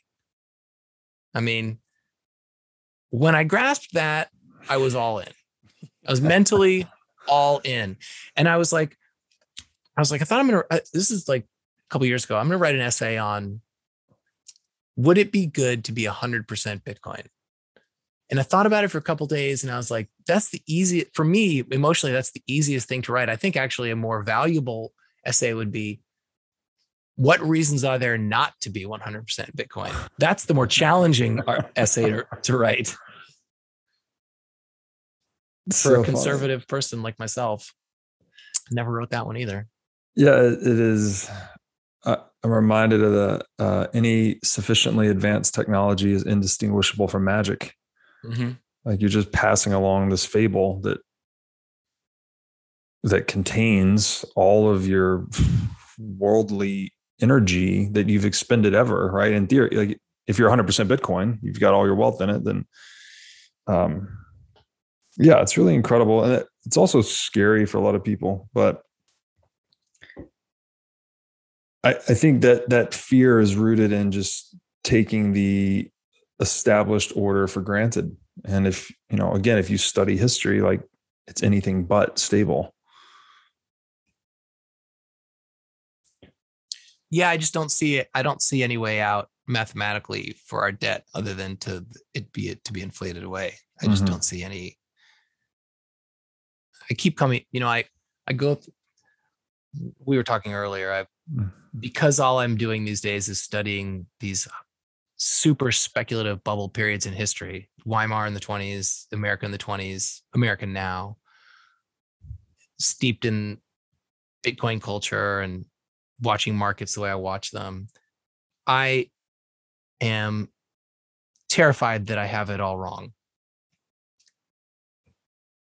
And so I go through this loop of the participants in these older systems were probably smarter than I am, and they got it wrong. I might have it wrong. I could be destitute. Well, why did I do this? I did this because I was holding dollars, and I became indignant about holding dollars because I kept falling farther and farther behind. Why was I falling farther and farther behind? Well, this year, expenses on Social Security, Medicare, and interest on the debt was $2.9 trillion. US net tax revenue, $2.4 trillion.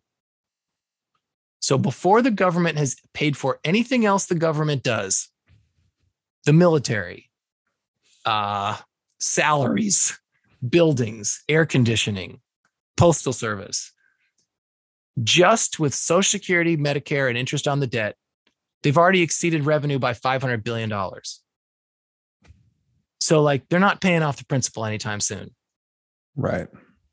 And because they can't pay off the principal and they're rolling the principal and they're accruing interest on the principal they're rolling, plus borrowing more. Oh, by the way, not only did we have a shortfall of $500 billion just for those three line items I mentioned, we're on track. The government will tell you. You can go to, I think it's spending.gov. 10 trillion is how much they're going to spend this year. That's this year. So mathematically, there's no way for the debt to ever get paid off without radical sort of like if they brought out the kind of austerity you'd need to pay off the debt, the United States would become balkanized within one administration. It would be too upsetting. There's no other way. There's no other way for the debt to get paid other than inflating it away. And by the way, it's actually the easiest way. And it's the most politically expedient way, because the maturity structure of our debt is such that these effects the maturity structure is longer than the political cycle. Mm-hmm. So right. The debt, they don't roll all the debt every year. They roll this year. I think they're going to roll 1.7 trillion total gets rolled. So that's not that much. Biden won't feel the difference.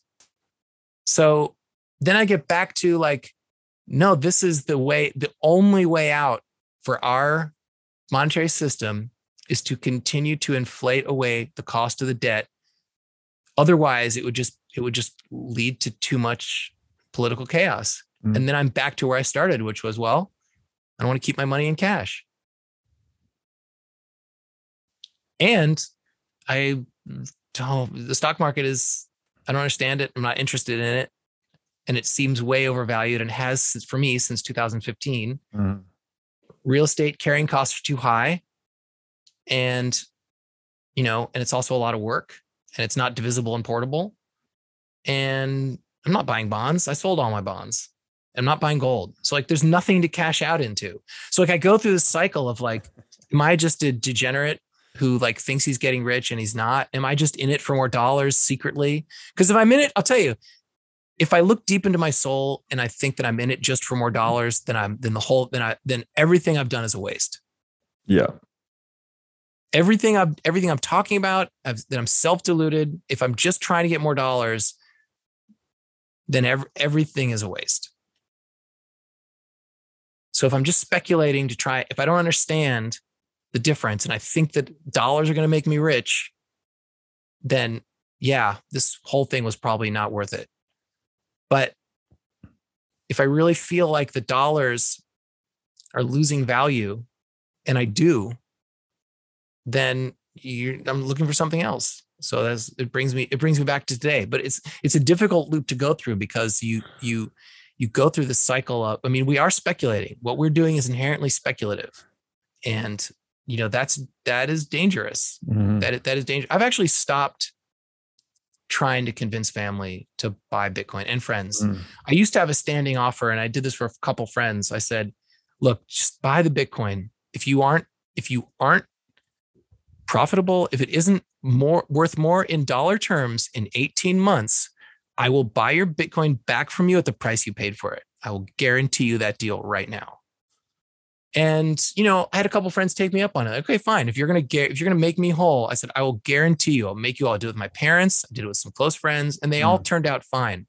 But like the stress I felt in the meantime, because they only think about the dollars. That's all they think about. Right. So like, we're all speculating somehow, and it just feels like, I don't know. The reality is we could be wrong. That's just the truth. Sometimes people ask me, I know I've been talking for a long time. This is sort of therapy for me, but that's why we're here. People have been asking me for a long time, what have you been up to? And I'm like, I'm full-time Bitcoin. And they're like, what do you mean? Like, you're like trading it? I go, no, I've never traded it. I buy it and I hold it. Well, what's the full-time part? The full-time part is building up a wall of conviction so that I can hold it. That's the full-time job. And it is easier said than done, right? What you just described, this loop. We go through it endlessly, right? Because again, as Bitcoiners, we are thinking adversarially constantly. Where am I wrong? What are the chinks in the armor? And it's possessing in a lot of ways. And, I'm sure, our partners, our romantic partners and friends can probably attest to it, that we won't shut the fuck up about it. Yeah. Yeah. But, to me, something that really jumps out here is etymology is always so important. I'm always blown away when I really start to peel apart a word and look where it came from. And, there's a lot of different rabbit holes to go down, because it usually grounds out in a certain language, but then you can look at the source of that language, and it gets really interesting. And with cash, the word cash specifically, just going back to the French word, I think it's pronounced casse, which meant money box. Basically, it meant, in the time even this book was written, it meant like an instrument of final settlement, a bearer asset. So when you talk about what do you hold in this world where everyone's being ripped apart by this speculative fervor or psychological, I think you called it a gambling psychology earlier, that is induced by inflation, actually. All right. It's like the money, even if people don't get it, they feel it. So there's this tacit procedural level understanding that the money is being deteriorated or debased, and you're instigated into this flurry of activity to try to do anything to outpace the debasement effectively. And it's like, where else would you be than in the ultimate bearer asset, as we described earlier, this ultimate form of property that's completely insulated from the opinions and speculations of everyone else in the world? There's just nowhere else to cash out into except into the ultimate form of cash itself, the ultimate money box itself. And to your point about speculation, it's like, yeah, we are speculating. But one of the things that really reinforced my conviction was, reading Mises. It's like all action is speculative. We can never know the outcome of any action. Even things with high degree of certainty, right? The sun is going to come up tomorrow. Well, we're speculating. We don't actually know. So you kind of have to choose your speculation. And with Bitcoin, it seems like the fear related to its speculation is that it's just new. It's only 13-ish years old. But there's another side to that where it's like, well, it's already the most secure computing network in human history. It's basically done what it's supposed to do flawlessly for 13 years solid. It's $1 trillion asset. Where the number one way we conceive of it is in dollar terms. The dollar is being debased at an unprecedented rate. So it is, there's this real like flip of the dynamo that occurs where you're like, okay, it's speculative, but it's also hyper conservative amid the conditions. I have 5 qualities that this used to be my like investing rubric. Like an investment had to satisfy 5 conditions, and almost always it was a technology thing that satisfied all 5. I have to love it. The first is I have to love it, and I use that word love. To invest in something, I have to love the thing. And there weren't many things that I loved, but like loving a thing means that if it goes to 0, you at least know why you got in. Got to use it every day. It's number 2. It has to be something that people don't really understand quite yet. It has to be something that is misreported on frequently in the mainstream press. That helps. And that's number 4. And then number 5, as a result of numbers 3 and 4, it's not understood and it's misreported on. Number 5, it has to be undervalued. So if it satisfies all those conditions, I was pretty much always all in. And sometimes I was right, sometimes I was wrong. But Bitcoin is like the hardest buy of those. And it's like, the way I feel about Bitcoin is like a larger, more intense version of like when Kindle first came out. And I had a bunch of friends, like for the first couple of years of Kindles, a friend would be like, oh, that's never going to replace books. Like books just feel so good. And, I actually still buy books. So like, I get it. I'm like, yeah, I would be really allowing. Sure. I understand you don't want to have an electronic thing. You like the book experience, but I'd say maybe 3 or 4 years into that, I stopped just being nice about it. And I was like, I don't care what you think. Like Kindle is going to replace books. It's going like, yes, books. I'm not saying books will stop existing, but it's going to replace books. It's just so much better. I don't care what you think. You don't even have the power to keep the book industry alive. You can have any book at any point from any point on the globe. You can carry your whole library with you. And you're a hypocrite because if you think that the value of the experience is not based on the text, but is based on the tactile experience, then you're saying the text kind of like doesn't matter. Anyways, I would get really aggro with people because I just felt like the inability to perceive the implications of a new technology was like, I saw it everywhere. Even email, even people, I had friends tell me, I had an email address in 1989 and I had friends tell me, well, people are still going to send letters. What is this computer thing? And I was like, no, yes, it's going to replace letters. And I just have the same feeling about Bitcoin. Like it's going to replace the money. And by the way, this isn't as like trivial as books or emails. This is money. My conviction is so high, and yet I spend a lot of time plumbing the depths of that conviction. And what have I missed? Yeah. Excellent points there. As someone that I'm surrounded by books right now, I'm obsessed with books, but I've also resisted the Kindle for the longest, but now I read my Kindle more than books because of all the reasons, right? I've got thousands of books on there and it's easier to read when I go to sleep. It's easier to put in my pocket and read when I'm, if my daughter's taking a nap or I'm in line or whatever. It's just more accessible. And yeah, it's just digital, man. Digital is so powerful. And so I like your framework, and maybe I'll put this back to you, that I don't think Bitcoin can ever be fully understood.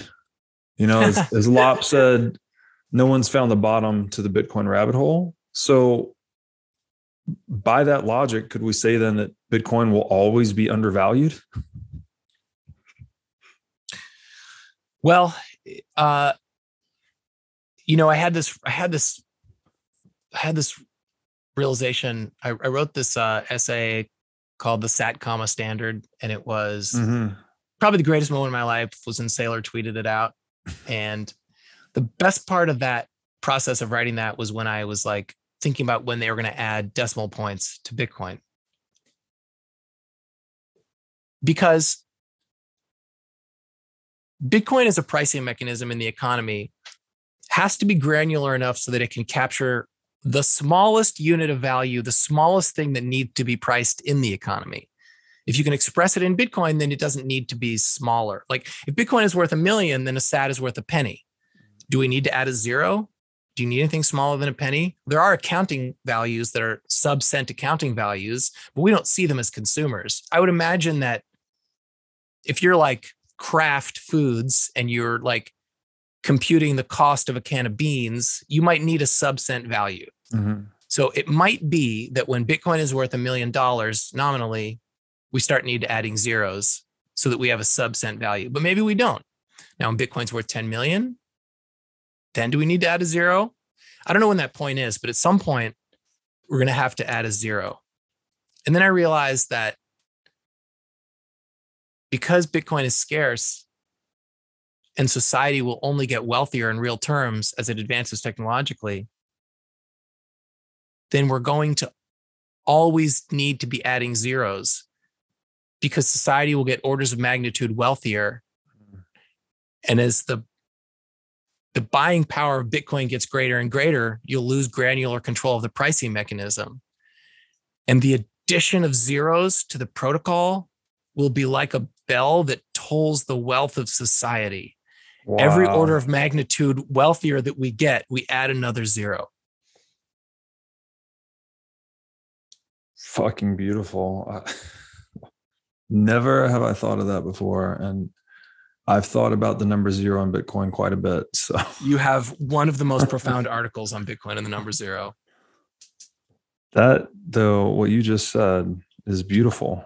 I mean, that maybe that's part of the institutionalization or ritualization of Bitcoin, right? So our kids don't forget, like we ring the bell every order of magnitude in wealth. That's beautiful. Yeah.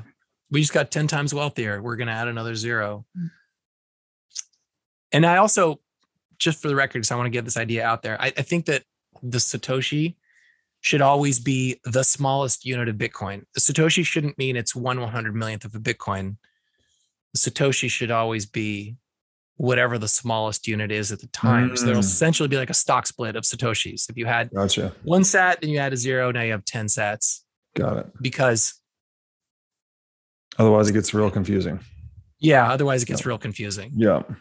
That makes sense. So I'm gonna leave you with this question, because the rest of what we talk about, and this will give me something to think about for the next time we talk. Do we think we need to talk about whether or not we think a fiat currency will exist alongside Bitcoin?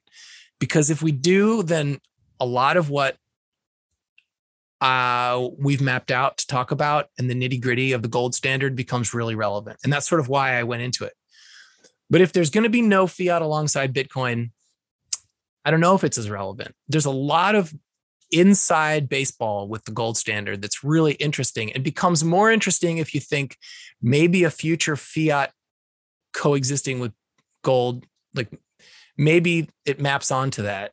So like, I kind of feel like that's the thing we need to pick up with, and that'll decide the course of the rest of this conversation. Perfect. Well, I'm really looking forward to it. We're slowly getting through this outline.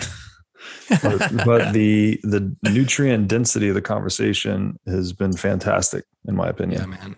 I mean, it's really, this conversation. I'm like when I'm talking to you, I'm like I'm it's like I'm at the very edge of my knowledge and cognition. I'm the very limit of it. It's like I'm on a car going really fast, outrunning a dust storm, and I can and the dust storm is overtaking me, and I kind of can't see where I'm going. Yeah, it's great. I'm there as well, and this dialogue is the intellectual division of labor. Here we are. Yeah. Well, it's really helpful. It's talking it through with you is just very helpful for me to refine these ideas and figure out to test some things out, figure out where I'm right and where I'm wrong. Yeah, same. And therapeutic, as you said earlier, it's nice to just, what Peterson says, something I think so interesting, I think about a lot, is that we outsource our sanity to those around us. And that is really at the basis of my bullishness with Bitcoin, because it's one thing to do all this exploration yourself and draw certain conclusions, but it's another thing entirely to like talk with other people that have approached it from different angles that have reached similar conclusions. You get this huge network consilience around the bull case for Bitcoin. And it's just like, holy shit, this thing is huge. So